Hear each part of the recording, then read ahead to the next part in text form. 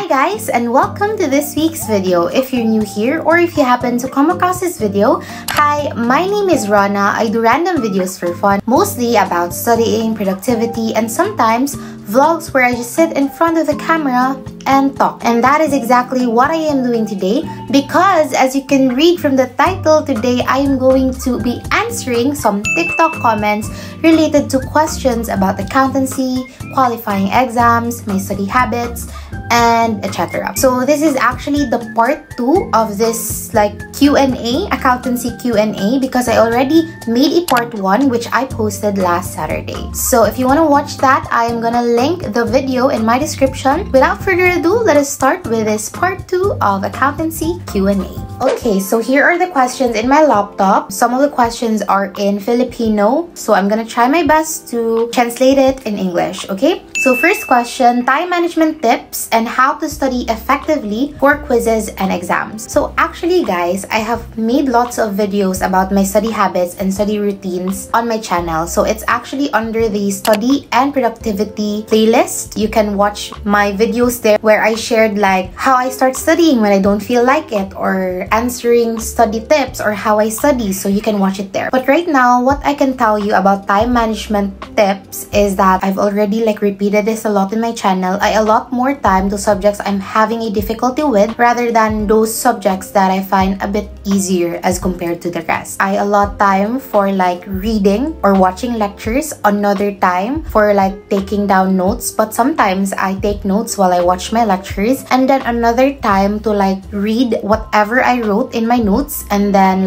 recall it. I'm gonna try to ask questions to myself, and I'm also gonna answer it myself. As for how to study effectively during quizzes and exams, I think the earlier you can study, the better. For example, you have an exam this Friday, don't study Thursday night, though sometimes I am guilty of doing that, but as much as possible, study ahead of time, way earlier. Next question, tips for qualifying exams. Okay, so actually guys, I'm still trying to finish this video I'm currently making. It's how I pass my qualifying exams. But for now, the tip that I can give you for qualifying exams, again, the earlier you can start to review, the better. Because in qualifying exam, it does not only cover the subjects that you tackled in the whole year, but it's actually specific subjects. And I already answered this question in my part 1. So tips for qualifying exams, make sure you're well rested, review, what else? Take care of your body, take care of your mental health, and don't hesitate to ask for help, especially to your teachers or to your seniors or to your friends. Okay, next question. What's more confusing? Oblicon, which is obligations and contracts, PAR, core, partnership and corporations, or the CFAS, or the conceptual framework for accounting standards? Personally, in my own opinion, PAR core, or the partnership, the law on partnership and corporations, I actually like law. Oblicon, out of the 3, Oblicon, obligations and contracts, is my favorite subject. However, PAR core is a bit confusing for me because there are lots of concepts that you have to consider. Since it is a partnership,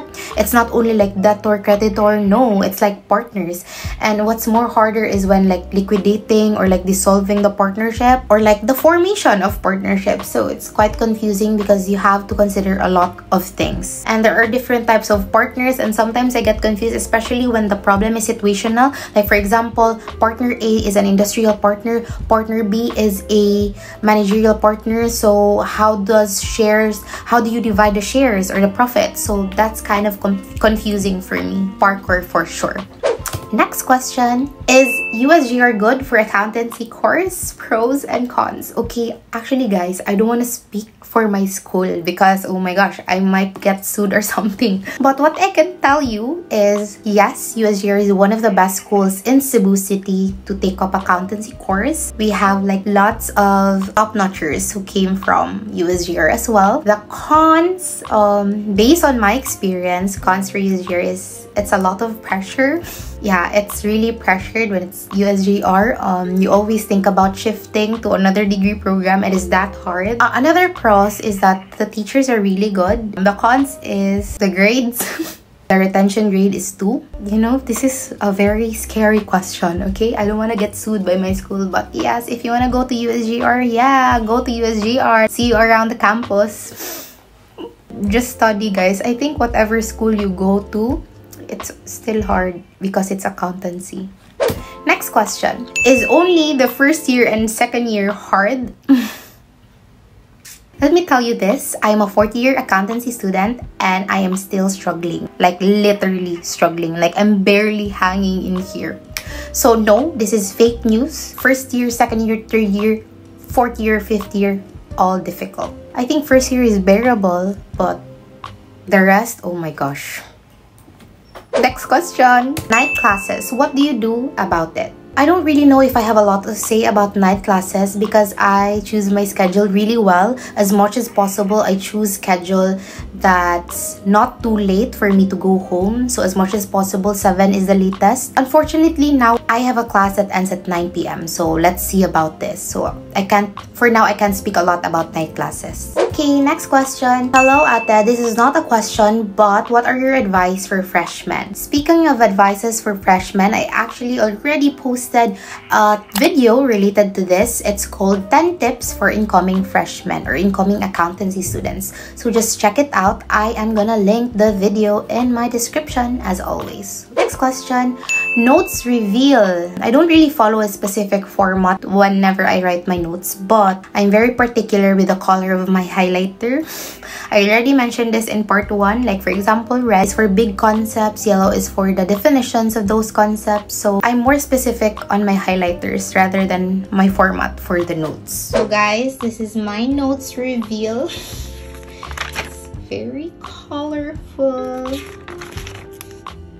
So I wasn't lying when I told you I love highlighters because this works for me. So I just realized how colorful they really are. Oh my god. And I'm showing this to you, whatever. Look. Guys, I don't really focus on my penmanship. I focus on how I understand my lessons. Because at the end of the day, people won't watch your penmanship. They'll watch your answer. So yeah, I don't have an aesthetically pleasing notes. It's just the way it is. So yeah. But if you want me to make a video dedicated to note-taking, why not? I can make that. Next question. Is it okay to join orgs during freshman year? I'm FEU BSA student too. Wow, FEU. Oh my gosh. Hi. I already answered a similar question in part 1 actually. I answered there yes, if you can handle it. This question is really much better because I believe personally it's much better to join an organization in your freshman years because freshman year in BSA is not as hectic as second year, third year, and fourth year. So I don't know why I'm joining one right now when I am in fourth year. So let me update you on how I will be able to manage it, okay? Next question. How do you balance your ACADS and social life? Time management. That's exactly the answer. Actually guys, I schedule my social life as well. Like for example, I'm gonna hang out with friends. I make sure that there's no exam the day after that or the week after that. So I try to find a free time where I could still hang out and meet my friends. However, I'm not really the person who likes to go outside the house. So social life for me is social media. Like I go to TikTok, make videos, I interact with people. That's already social life for me. So as much as possible, I really do not prevent myself from social media, but I try to like be disciplined in using it. Just be responsible, guys. Social media responsibility, because social media is like a black hole. Once you enter, there's no way out. Okay, time management and schedule your social events or activities so that also you won't miss out on your like family events or like hanging out with friends. Next question. Is it okay to apply as a working student while studying in accountancy? Personally, I do not recommend it because I cannot handle it. This is my own opinion, but I have a really close friend. His name is Ronald. He is currently working while studying accountancy and I can see that he's doing really well. So I think it still depends on how you can handle it. For me, I don't think I can. Like I break down a lot, guys, and working will just make it worse for me, okay? This doesn't apply for everyone, just for me. Okay, next question. Phone or laptop application or websites that you actually use as a BSA student. Guys, if you're new to my channel, you might not watch my previous video videos, but I actually made 3 videos dedicated to study websites for students. So there's a part 1, part 2, and part 3. Overall, I shared 15 websites that I use whenever I study. So that's for the websites. But for phone and laptop application, I use the Anki app. I already mentioned this a lot. Anki app where I make my flashcards. Then the class app where I make my class schedule. I also use Pomodoro timers. So there are a lot. You can just find different Pomodoro timers available for both iPhone and Android. So yes, that's it. So I'm gonna link the 3 videos in my description as well. So make sure to check that out. Okay, next question. Is it okay to pursue accountancy even though you are from UM's strand before? I already again answered a similar question in my part 1. However, the question was when you are a STEM student. This one, you are a UM student. I mentioned there that I believe it's okay, whatever strand you took in your senior high, if you really want to become an accountant in the future, if you want to be a CPA, then go for it. Just sacrifice and do the extra effort. However, again, there's still an advantage if you're an ABM student because we already tackled the basics in accountancy. But don't worry, everyone starts at square one in your first year in accountancy. So just try to catch up. Next question. Major subjects from first year to fourth year, then tips also. Okay, let me show you our prospectus. For first year, our major subjects are financial accounting and reporting and conceptual framework. So that's our accounting 101. We also have the law and obligations and contracts. That's it for our first year first sem. For first year second sem, we have intermediate accounting 1. We have law and business, or the RFBT2. So this is the law on partnership and corporations. So we don't have major subjects for first year in summer. But for second year first semester, we have intermediate accounting 2, 3, cost accounting, then we have law on sales, and then we have economic development. We had 5 major subjects from second year first sem, and for second year second sem, we have intermediate accounting 4, then we have the strategic business analysis, then we have the financial management and the governance, business ethics, risk management, internal control, or our accounting 401. We also have the tax. So for second year second sem, we have 5 major subjects. For second year summer, we only have 1 major subject, which is the accounting 106, valuation concepts and methods. So for third year first semester, our major subjects are management science, we have accounting information system, or the IAS, we have the auditing and assurance principles, and the tax 2, or the business and transfer taxes. We also have Econ 4, managerial economic. And then for our third year second sem, we have the auditing in CIS environment, we have the accounting for special transactions, we have auditing and assurance concepts and applications, and we have the RFBT4, which is the law on banking and other laws. Then for third year summer, we had tax 3, which is the preferential taxation. For fourth year first sem, the subjects I'm still about to take, we have accounting for government and not-profit organizations, accounting for business combinations, auditing and assurance 2. We also have operations auditing, accounting research methods 5. We have 5 major subjects for first sem. And for my second sem, we have 3 major subjects. We have auditing and assurance, specialized industries, accounting research, and accounting internship. For our fifth year, it's all our integrated subjects. So that's it. That's the major subjects for BSA in my school, USJR. Good luck, guys. Next question. Hello, can you share your study routine and some tips on how you to fully understand the lessons? Thank you, Ate. Again, you can watch my videos. It's already in my study and productivity playlist on what my study routine is. But for my study routine, what I typically do, I start with a cup of coffee. I make my coffee, choose a music, make my to-do list, the goals that I want to accomplish for the day, and stick to it. I really make sure that I finish whatever I write in my to-do list. So guys, if you watch my study vlogs, I have a lot of study vlogs. I have a specific playlist called Study With Me, where I show you how I study. If you have time or when you're studying, you can study with me while watching my videos. So you can really see the things that I do whenever I study, how I take my breaks, and etc. Study with me, watch my study vlogs. I'm also gonna link it in my description.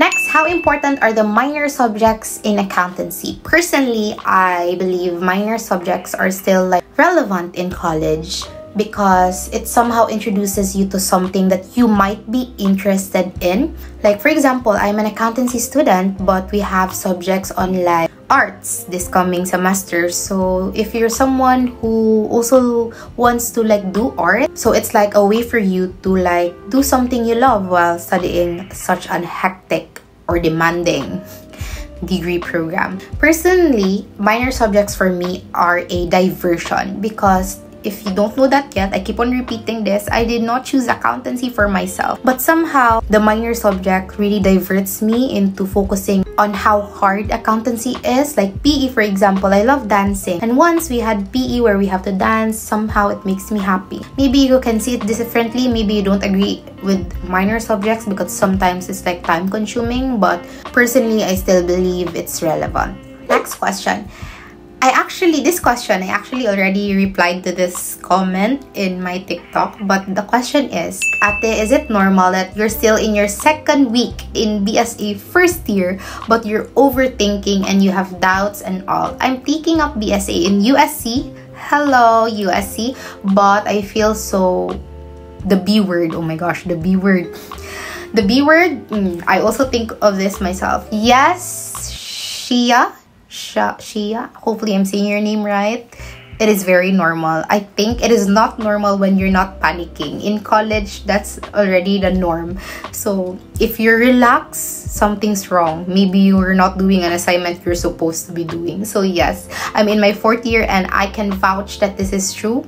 I'm still having doubts and I still want to shift even though I'm in my fourth year. Next question. Okay.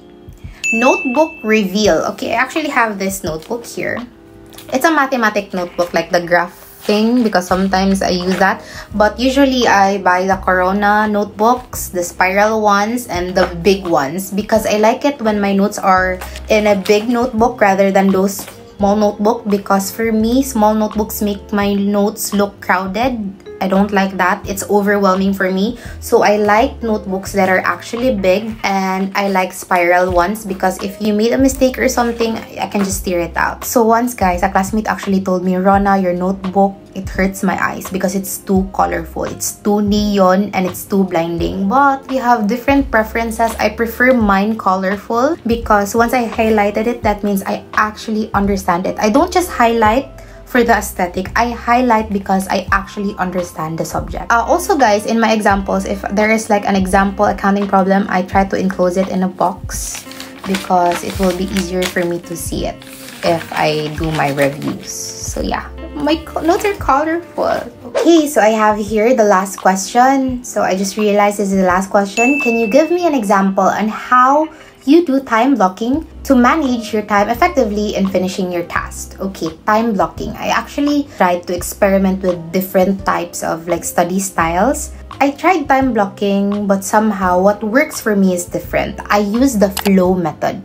If this is your first time hearing about flow method, well, let me introduce you to flow method. Flow method is a study technique wherein you focus on one specific task. Like for example, watching a 30-minute lecture, you're gonna try to finish the task however long it takes you without interruptions. So no breaks. Somehow works for me because it allows me to actually focus and concentrate on one thing, and it helps me not get too overwhelmed with my studies. However, sometimes I also use the Pomodoro technique whenever I'm studying late at night, because sometimes you get a little sleepy late at night, and Pomodoro technique helps me with that, because in Pomodoro technique you have like 25 minutes studying, 5 minutes break. So in the 5 minutes break, you can like rest or take a quick nap. Some people also do 30 minutes study and 10 minutes break. It's still a Pomodoro technique, so it actually depends on what you prefer. That's how I finish most of my assignments. Like if a teacher gives me one assignment, I can do that in a day as long as no one tries to interrupt me. Because I'm a talkative person, if you try to talk out to me while I study, I will talk to you and I will not study.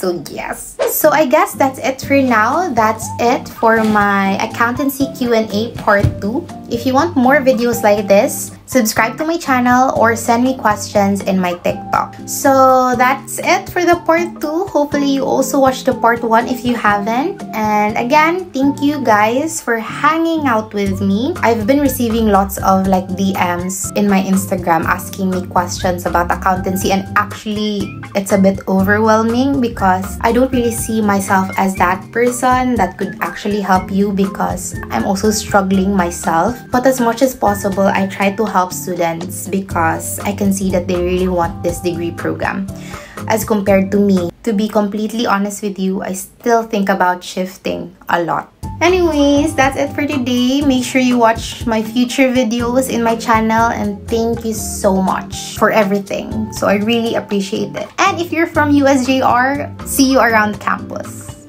Guys, don't be shy. I just look intimidating, but I swear I'm approachable. Like, I look like this in public, but my personality, I'm loud, I'm talkative. You can just reach out to me. Okay, whatever. Bye!